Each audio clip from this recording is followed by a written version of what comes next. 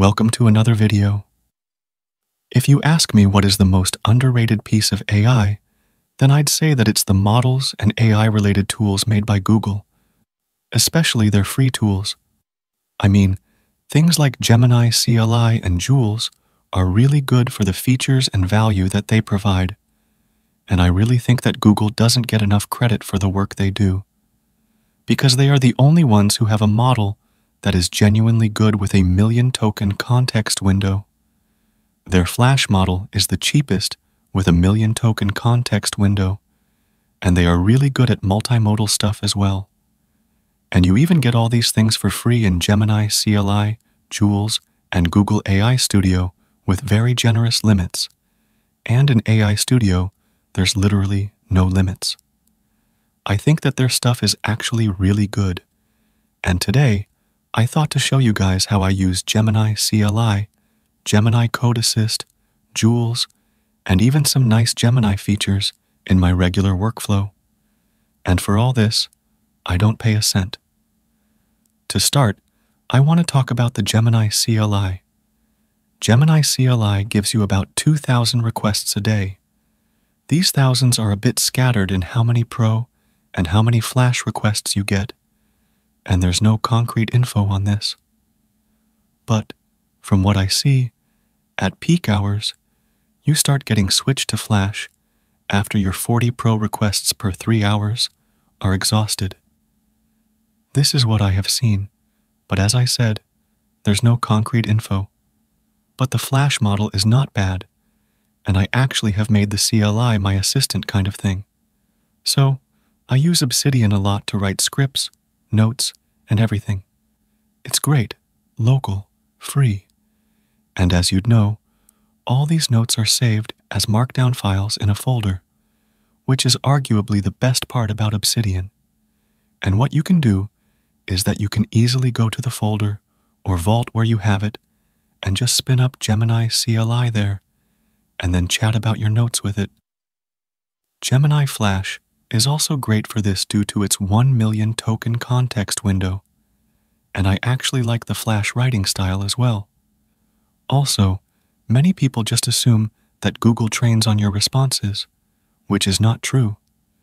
You can easily disable the training thing in the privacy/command by just turning the training and stuff to false, which is also great. And you can then talk about sensitive stuff easily as well. Another thing that I use a lot is Google Jules and the Gemini CLI GitHub action.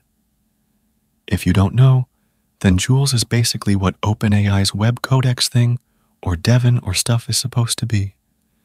It allows you to give it any task, and then you can relax.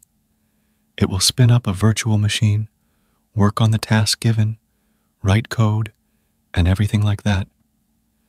Once it's done, you can merge it with a simple pull request and easily spin it up even simultaneously for a ton of tasks. You can also assign Jules easily to a task with the Assign to Jules tag. So, this is something that I like a lot. Another thing that I use a lot is Gemini CLI in GitHub Actions. You can actually also use it to assign a task to Gemini CLI that will run in a GitHub Actions VM and get the task done for you. But I actually don't use it for that.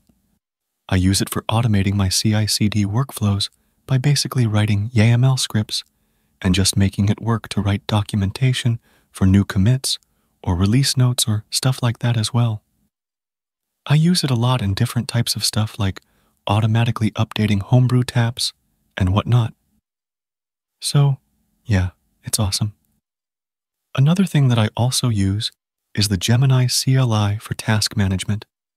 Now, I majorly use Dart and Obsidian for task management. Dart has an MCP for task management, while Obsidian is just Markdown. I have a / command that allows it to know where the task list is, and everything like that as well, without any issues. You can also make your own / commands to automate almost anything with it without any issues. So, yeah, that is also kind of amazing for sure. Another thing that I have been using a lot these days is the Gemini Code Assist.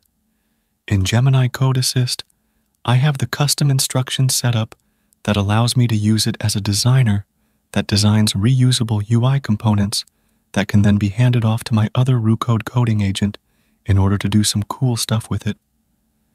And just have reusable components rather than having the same component built differently in each page. So, yeah, that is kind of great as well. One more thing that I use is AI Studio. I use AI Studio a lot because it's free and literally fully free without any limits. You can use Gemini 2.5 Pro, VO2, Image Gen 4, and everything here, which is pretty awesome. You can upload videos and summarize them, upload PDFs and everything as well. Though, here your responses are always used for training. So, yeah, there's that. But still, it's great for using. Another thing that I have subconsciously been using a lot is their AI mode. I think that is way better than things like Perplexity. It's extremely fast. Most of the stuff that it tells you is great. You can do conversation and everything, and it's obviously free. So, yeah, this is also great. Another thing is the Gemini Code Assist code review bot in GitHub. Yes, it is basically what CodeRabbit is supposed to be, but this is free. It is really great at code review. It does some in-depth reviews with medium to vulnerable priorities and everything. I use it religiously for all my pull requests, and this is highly recommended for everyone. Like, I really recommend it. It's fast, better, and everything that you want it to be. I really like it a lot. I have been using a lot of these Gemini tools, and I'm almost using them to automate my life at this point. And that's why I thought to talk about this. All this is free, and I don't spend anything for these tools, and I think that you can use them all you want as well. There's even more things like Notebook LM, which is great if you're a student and want to learn stuff, because it can allow you to take notes, generate audiobooks out of them, and just learn super easily. I really like that as well, but it's not something that I use a lot. Anyway, that's majorly about it. Go ahead and use it, and let me know what you guys think about this in the comments as well. Please subscribe to the channel and share your thoughts. I'll see you in the next video. Bye.